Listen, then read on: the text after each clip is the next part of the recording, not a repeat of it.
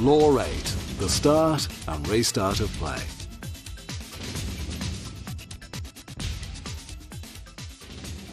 Before the match, a coin is tossed to decide which team will take the kick-off and which team will have the choice of ends.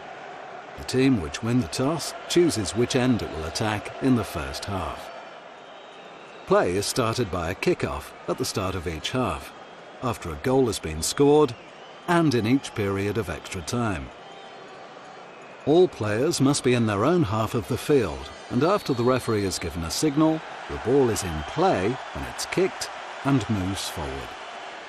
Another way of restarting the match after a temporary stoppage is a dropped ball. This takes place where the ball was in play when stopped, except when this is inside the goal area. The restart with a dropped ball may be challenged by any of the players, including the goalkeeper. There's no minimum or maximum number of players required to contest the dropped ball. The referee cannot decide who may or may not contest a dropped ball.